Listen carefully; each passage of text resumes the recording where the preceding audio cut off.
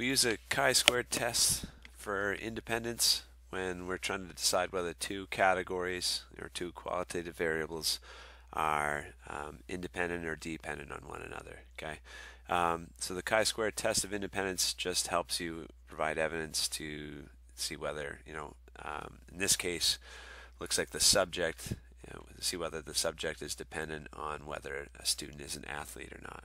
Okay. So a survey asks a group of college students about their majors. It also groups the students by whether they are athletes or not. So if we're going to run a chi-square independence test, we're going to test to see whether a person's choice in major is dependent on a person's status as either an athlete or non-athlete. Okay, or maybe they're independent, maybe they don't affect one another. So for this problem, we don't actually have to do the null alternative hypothesis. I've got another video for calculating test statistics too, but they want to know which one of these tables are set up so that you have the expected values correct. Okay, that's just to help us in notation. We usually put the expected value right underneath each observed value. So they expect, like for this table, if we expect 11.5 athletes to be also humanities students, that's what we put here. So that might be wrong though. We need to calculate the expected values ourselves. So the way you do it is you find out the probability of like assuming that they're independent of each other. Assuming we start off with this null hypothesis of independence, and then we're going to calculate we're going to calculate a test statistic. We won't do it for this video, but later on we'll calculate a test statistic to decide whether they are dependent.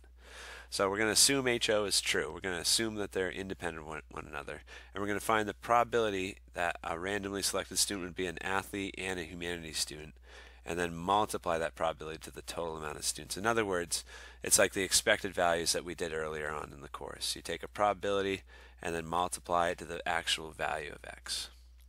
So the way we can do that, kind of short description of how you calculate each expected value, is you're going to take the row total for, like, let's start with athlete arts. Take the row total, multiply it to the column total, and then divide it by the grand total. Okay, so the row total is 36, the column total is 35, and the grand total is 75. So if you multiply 36 times 35, then divide by 75, we expect 16.8 students to be athletes if they are in the arts in this sample. So assuming they're independent, if you have 75 students, we expect 16.8 of them to be arts and athlete students.